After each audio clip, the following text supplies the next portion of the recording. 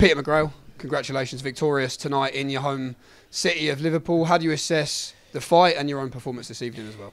Yeah, it was a good fight for me, you know what I mean? It was a good 10 rounds, took it on short notice against a good, alright kid, you know what I mean? I think he was the Argentinian featherweight champ or something, so knew he was a tough kid in that, but happy with my performance. I just listened to my coach in the corner, my coach Paul Stevenson, and followed the tactics and got the win. And good 10 rounds under my belt, which I'm happy about. I've never ever went 10 rounds in my career. The furthest I went was 6 on my debut, so that's brilliant experience to have, do you know what I mean, for obviously eventually when I'm fighting for titles and that. So yeah, another fight in Liverpool, another win, and another step closer to where we're going. Like you say, Nicolas Botelli, tough, looked physically strong in there as well. A few rascal tattoos as well, which we won't mention what they said on there. But ultimately, what was the difference in there tonight, Pete, between the pair of you, do you think? It was probably just I was just sensible in there, do you know what I mean? I probably could have went through the gears a little bit more, but that could have been a bit dangerous, got me caught, do you know what I mean? He was unpredictable sort of thing. Sometimes he'd be on the front foot, sometimes on the back foot, sometimes wait for me, try and land a big one. So, as I say, I was just sensible and showed a bit of experience in there tonight. I just had to box clever and just be myself and not rush things, and that's what I've done. And I think was it 100 to 90 that I've won every round on the scorecard, you know what I mean? So kept the record intact, still haven't lost a round as a professional, and brilliant experience for me, and just looking forward to cracking on now and hopefully get another date ASAP. Your first fight officially under the Matchroom banner. How does it feel to have that foundation behind you now, and I guess a bit of a whirlwind couple of weeks for you, really? Yeah, it's been mad. I've obviously been obviously in talks with Matchroom since until the past 2 weeks, you know what I mean? We got signed, we got put on this bill, still didn't have an opponent for like another week. Nicolas Botelli comes in about a week and a half before the fight.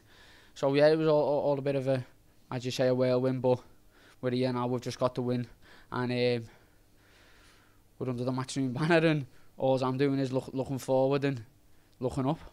You had a little chance this week to walk around with Tony Bellew, a fellow Scouser and a fellow Blue as well. He offered some of his advice to you. Obviously, he had that dream fight at Goodison Park. For you, Peter McGrail, when you think about the future, what do you think you'll go on to achieve in this city? What's the dream? Yeah, look, I've been, obviously, I know we always go back to the amateurs, but I was leading the way in the amateur games, you know what I mean, for putting the city on the map, and the city's already on the map in the pro game with obviously Bellew, the Smiths, loads of others, past world champions, and I'm just looking to follow in their footsteps and keep smashing it, keep doing what I'm doing, keep inspiring the kids, and I believe I'm going to go to the top of the sport.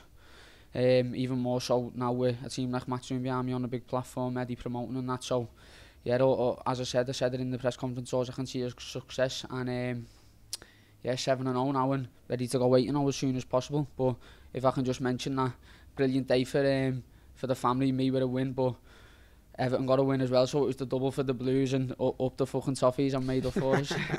When you think about the platform that you just mentioned there, it is a global platform, big shows in the States, you box around the world as an amateur, but is that on the agenda for you as well, Pete, to spread your wings as a professional as well? Yeah, definitely. I've boxed all over the world as an amateur, and it's brilliant getting away, and as an amateur all the family used to come round with me anyway, and I boxed since a pro.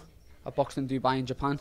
The family got over there with me, and like when I see like my man and that over in like Dubai, over in Japan, coming over and watching me, I'm just thinking like it's boss, you know what I mean? Like boss memories for us. They probably would never have went to Japan if I never boxed in Japan, but obviously it's professional boxing that's got me there. It's amateur boxing that's got me where I am today, and I think I'm probably get out in the States at some point on the Matchroom on a belt to show, and it's obviously they'll be over there supporting me and continuing to make memories, and as I say, it's just more steps to where we're going.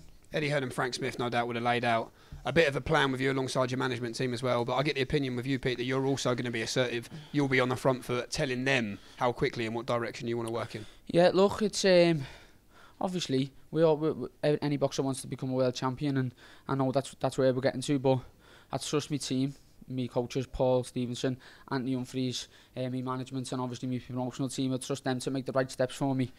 The way I see it, a fighter, all they've got to do is make sure they're 100% getting in the ring, put the work in the gym, live the life out of the gym, and leave all the rest of your team, and they'll pick the right steps for me to get me the right fight at the right time, and we'll be at the top soon.